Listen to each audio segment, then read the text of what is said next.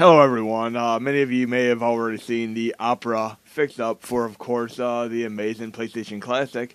I didn't think we could really get it going on the Mega Drive, SNES, NES Classics as well, but we now have it running awesome on these three platforms as well as the PlayStation Classic. Again, thanks to the incredible efforts of Trapexit as well as walknight in this amazing collaboration. Let's check this out, and we're running this on the Mega Drive Mini, and look how nice it's running. Oh yeah, let's see if we can get it. You ever notice how this sounds like the song from the Top Gun movie by Cheap Trick? Mighty Wings. Damn. So fast. I had to rearrange the controls there. A little bit tricky to get used to on the 3DO controller. Oh man. I'm taking you down, Ken. Take these mighty wings. And if you look on like Angry Video Game Nerd channel, he actually did a nice collaboration where he was doing awesome representation of the Cheap Trick Mighty Wings song. We gotta take Ken down now. Come on. Okay, not gonna happen this time, Ken.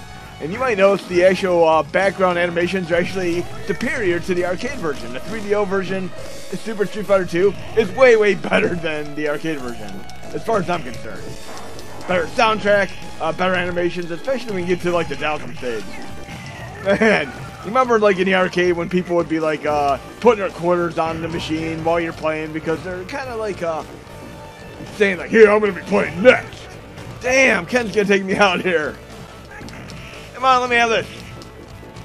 I'm very, very rusty at this, like Rusty Nails, Joyride. Remember that great movie from way, way back? Let's try with another character here. Let's see if we can do this for like a different character here. I'm gonna continue.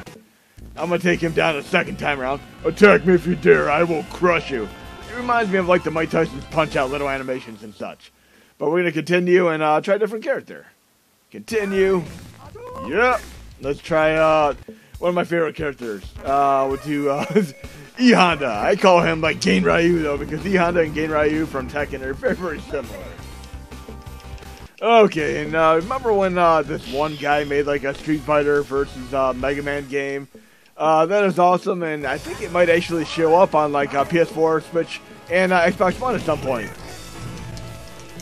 When in doubt, do the 1,000 fits. Man, I shouldn't have left this on the hardest difficulty. We're gonna get this though, even if I have to do cheat moves to take him down. In the arcade, the first tough character was always Guile, you know, a.k.a. Jean-Claude Van Damme. I actually like Street Fighter, the arcade game, where it had like them motion capture type characters, digitized characters. That was awesome. I gotta remember how to do the super moves in this. I remember you have to do like the same command twice.